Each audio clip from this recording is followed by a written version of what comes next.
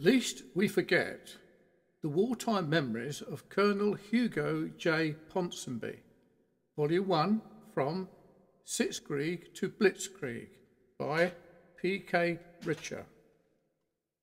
When it was first suggested to me that I document some of my experiences during the Second World War, I was so thoroughly repulsed by the notion that I threw up all down myself. The vast majority of my experiences around that time, you see, having been really rather shockingly painful and distressing. Who on earth, I wondered, would be interested in reading about my diarrhea and vomit, near starvation, traumatic amputations and whiffy pus, dogfights, machine guns and barbed wire, all those damned psychotic sausage-eating Nazis. Nobody in their right mind, certainly. I had, of course, already published several autobiographical works by then. My early school years at Westbury Grange are detailed in The Boy in the Blue Blazer, and those difficult times which I spent at St. Deffryn's Bagshot Manor, and then Mandersbury House, were committed to the page of The Bounder, the last work in the trilogy and by far the most excruciating for me to undertake, The Making of the Man, documented by my horrendously chaotic transformation from a snot-nosed officer cadet at Letchworth Military Academy to manhood proper, and my very first command. All of this paled in comparison to the idea of recounting the horrendous events of the war years, though. Indeed, the idea filled me with such an icy dread that I vomited again. The issue did continue to nag at me, however, and over time I began to allow a few of the less horrendous moments to filter through from memory. The years 1939 through 1945 were both terrifying and life-affirming. During that period I made some of the very dearest chums that a chap could ever possibly have.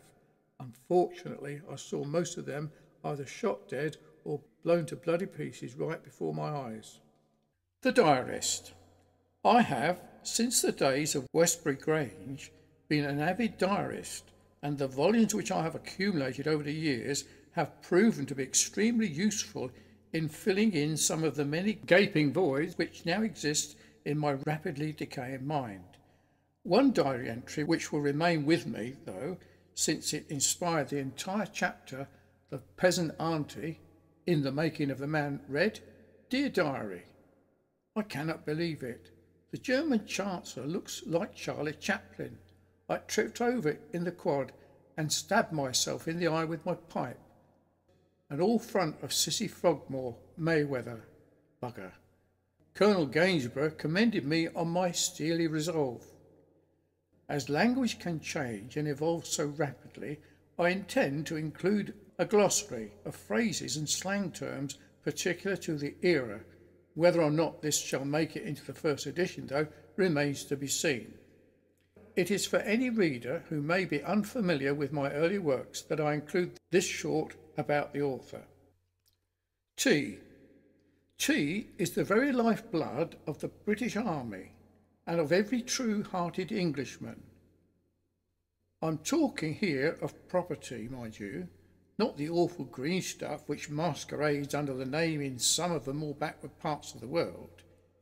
Tea is made from the leaves of the evergreen shrub, Camellia sinensis, of the family Theaceae. It's known to have been used in China since 2737 BC, but was first brought to Europe around 1610 AD and remains second only to water, the most frequently imbibed drink in the entire world. Only the tips, one bud plus the first pair of leaves, are plucked from the bush, and proper tea undergoes an oxidization process which turns the green leaves to dark brown or black colour. The longer the oxidization, the stronger and darker the brew. Popular varieties of black or red tea are Assam, Naples, Darjeeling, Nilgiri, Turkish and Ceylon. The perfect cup of tea requires fine bone china crockery and freshly drawn water. The pot should be warm first and always brought to the kettle, never the kettle to the pot, or else the temperature of the water can quickly fall below the critical value necessary for proper infusion to take place. The strength of the tea is varied by adjusting the amount of leaves added to the pot and not its steeping time. Stronger teas like Assam are prepared with more leaves, whilst those which are more delicate and high grown, such as Darjeeling, with somewhat fewer, as the most robust mid-flowers can sometimes overwhelm the subtle champagne notes.